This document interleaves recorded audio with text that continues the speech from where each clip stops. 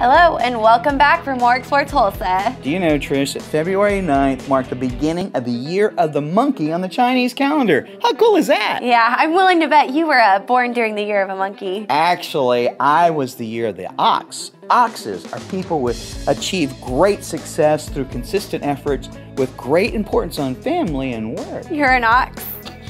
Better than being a goat like you. I looked it up.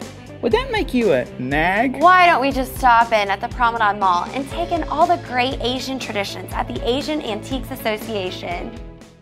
This is the only place that I know in Tulsa that have Asian culture. This store is owned by a man named Johnny Lee. He is from China. He loves art and just loves the history behind a lot of the Chinese art. I came here to learn American culture, and I also want to bring the Asian culture to Americans and to know that, oh, we have so much cool stuff and we have a long story to tell you. We do carry art from all over the world. We do our primarily of like the China and Asian descents, like Japan. We have quite a few from Japan and Taiwan. Well, you see a lot of the chopsticks. We do have quite a few different style chopsticks, more of your traditional style and more actual elegant chopsticks that you don't see as much.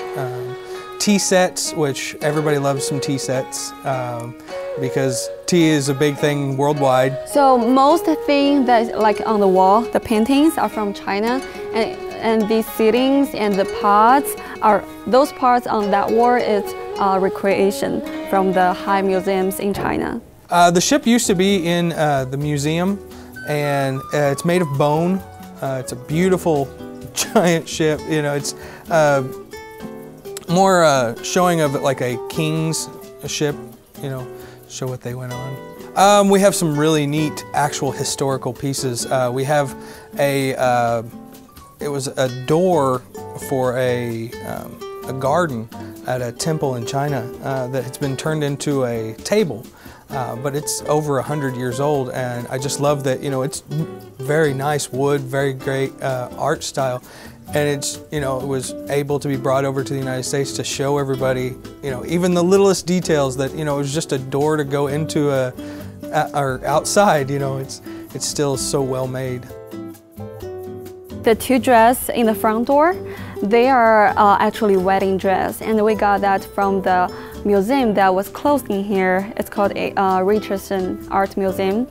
One of them was actually said to have been owned by a princess over in Japan, and just beautiful dress.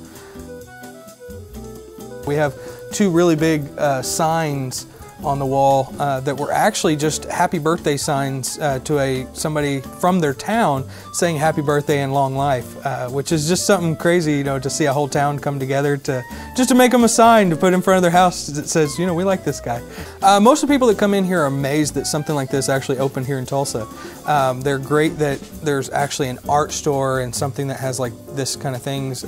You know, people of all cultures and races, they just love it. They love that something like this could be open. We cater to a lot of different kinds of people.